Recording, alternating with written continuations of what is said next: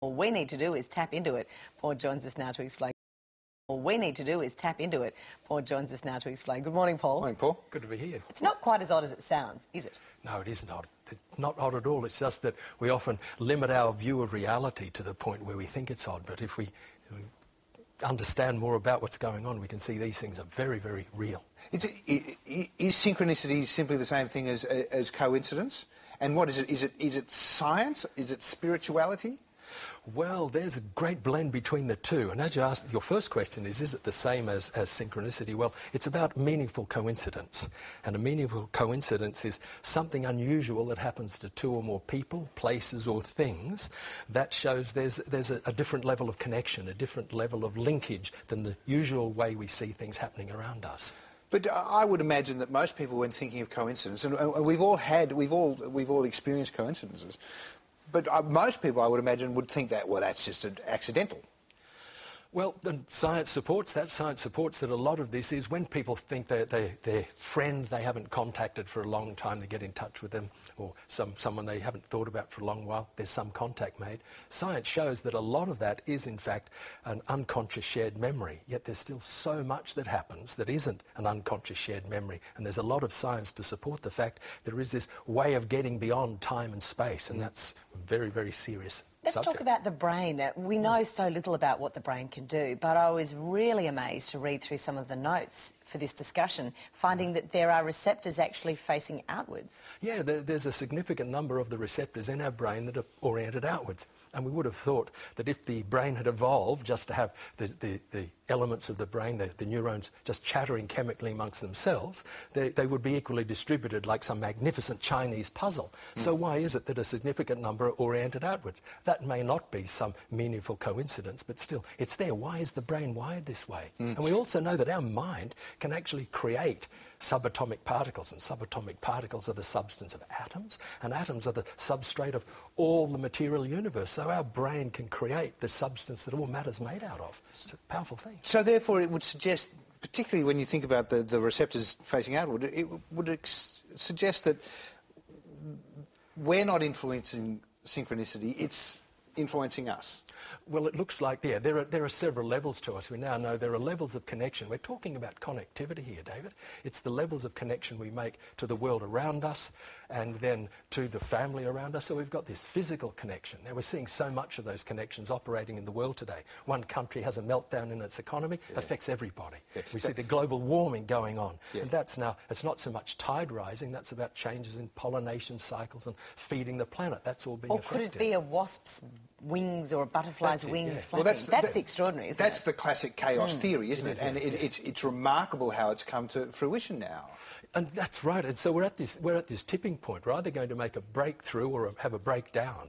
We've got this whole global epidemic of mental depression. It's because, I believe it's because we haven't made these higher links to ourselves. So we're feeling isolated and disempowered. But this other level of mind that's there, proof positive that it can function, we can be trained in it and can get access to that. It's a wonderful possibility. If we can be trained in it, in a practical sense, what can it add to our lives? Well, the big thing is that we can then get to these creative levels of mind where we can actually have a choice over how we respond to all the issues and situations in our life rather than just blindly reacting out of habit. That once we awaken to these other levels, we can become more creative, we can become more adept at solving problems in our life rather than feeling completely disempowered and useless. And another one where this often happens is between parents and children. They're able to tune into one another more. This synchronicity, this psychic component that now we know is alive and well in the world, that's something that parents can tune into. So it affects us through our levels of creativity and also our levels of problem solving. So there's a wonderful platform of mind we can go to, and we can be trained in this as long as we accept that it is possible to get beyond it. And that's probably the benchmark. People either say we can do it or it's all a load of rot. And now we've got good science that proves we can skew time and space. I mean, if you look to the edge of our universe, this whole universe, as big as it is, we're in it, we're part of it, and this thing is accelerating, which means we're stretching time and space. This time and space are in stretching. We now know that two particles, quantum physics, without getting too deep and meaningful, we're made up of quantum particles. So quantum physics is us. We are quantum physics at the basis of us. And we now know And that you can get two particles 30 kilometres or more apart, and they can be so locked together that what happens in one happens in the other instantaneously. But see, we're not surprised by that when we hear about those, and I have identical twins, but we're not surprised when we hear about those amazing stories of identical twins separated. But what you're saying is that it's not just identical twins, that each of us is open to all of this. Absolutely. That's the level of our consciousness that we've dumbed ourselves down from, and that we can get access to it. Once we go past our scepticism or cynicism and then skepticism, we can maybe get access to this. And there's proof positive that it works because our brain can actually make these subatomic particles, and we now know through great quantum physics, something that affects all of us in our home today, that our attention, and this is ready to go woo-woo, we now know that our attention actually influences the very things we're paying attention to, so that you and I are all having an effect on one another, not only seeing ourselves across this time and space, but at another dimension, another level. Now, as I said earlier, our universe is stretching our time and space. Small quantum particles can actually be acting as though they've gone beyond time and space, and we can do it with our brain, make an instant connection. Well, therefore, it's not utterly random. Absolutely. So could it be mathematically predictable? Oh yeah, or manipulated. Or manipulated. In fact, it can be. It in fact can be trained in us. We can train ourselves in these sorts of things. And I run a training program that shows how we can get to these levels. I can't guarantee the experience, but I can show the roadmap and the compass to see how we can get into these rather than drop into them just by chance, just under some chance moment. This is available to us, and we see this is happening even with people like Beckham. You know, there's an example. Bend it like Beckham. He was able to read his environment in a way that he couldn't consciously understand, but bring together all of the pressures of the wind and the movement of the team, and to the point where he would actually stretch, I was told, stretch the leather of the ball to a point where the stretch would come out of it in air and give rise to that whole bend it like Beckham. Ask him how he did it. He said, just kick the football. Without understanding. That's it. You know, Deepak Chopra talks about synchro destiny, where the magic begins. Well, here, that actually exists right in this room where the magic begins, because a month ago, Deepak Chopra was to talk about synchronicity on this program. And on that very day, he wasn't able to make it. On that very day, I attended his seminar, showed him a copy of my book, to which he said, Paul, you wrote this? I bought a copy of this in Johannesburg. It's a wonderful book. Here's my email address. Stay in touch with me. And what's happened now is I'm going to be on Deepak's program in America talking about synchronicity. So here we are. I'm taking the spot he had a month ago. And we bring it up. It's a synchronous moment about synchronicity. Oh, damn it, that could have been us.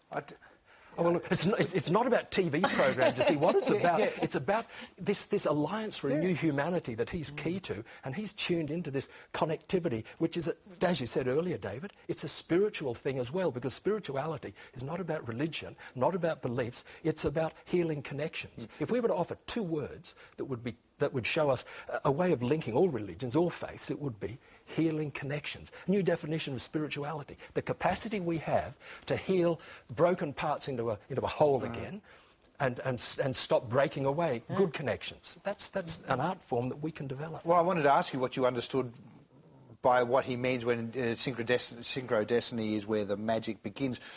What do you believe that magic is? I mean, how can we use this in a magical way?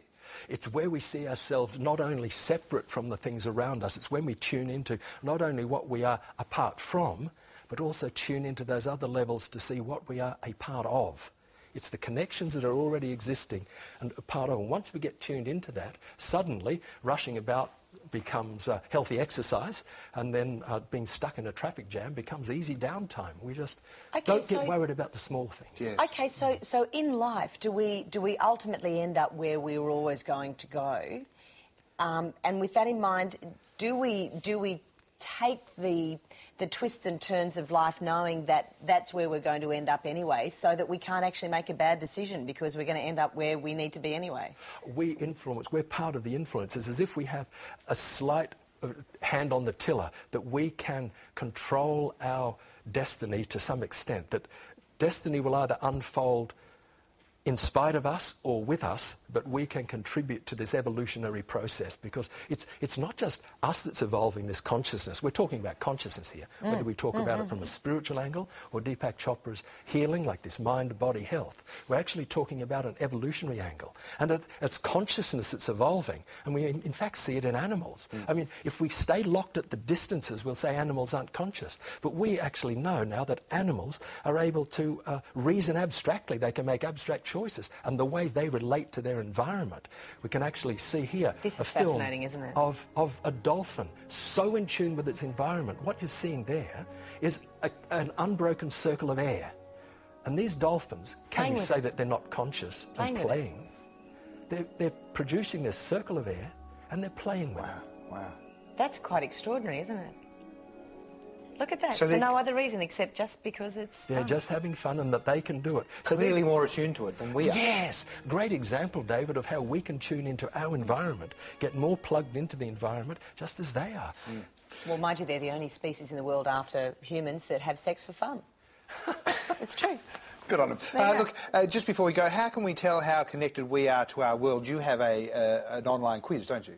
Oh yeah, there's a global awareness quiz, and it's been designed with a lot of skill and effort's gone into getting this design right. And with these, they're called masked questions. We've got 10 questions online, and by doing those, you can see what level of awareness, let's call it spiritual awareness, a level of conscious development you've achieved in your life. And remember, we change these horizons, and these are things we can be trained in ourselves. They're relevant to corporations. We run training programs for corporations to build teams that can be more cohesive. But the important point is, by doing the quiz, you will actually see a number of profiles. It'll show whether you're still at an infant level, and infants are good to be infant, and adolescents are good as adolescents. But when we as adults drop back to these stages, we probably know friends in our life that act a little bit childishly, but wouldn't be us, would it? But other people in our life, they'd do it. Did you point? No, I'm just flicking some into, yeah. So that's I it. was jump aware online. of it. I was aware of it. That's it. He's tuned in. This We have an man. amazing connectivity, don't we, Big Dave? Yeah. Let's see it keep working for you. Yeah, no, it is. It's Well, lovely fascinating to talk to you. Thank Thank you so much for your time. Pleasure to And be here. jump And online. remember, Yeah, jump online if you like some more pay details. attention to your attention and stay connected. All right. Thank you.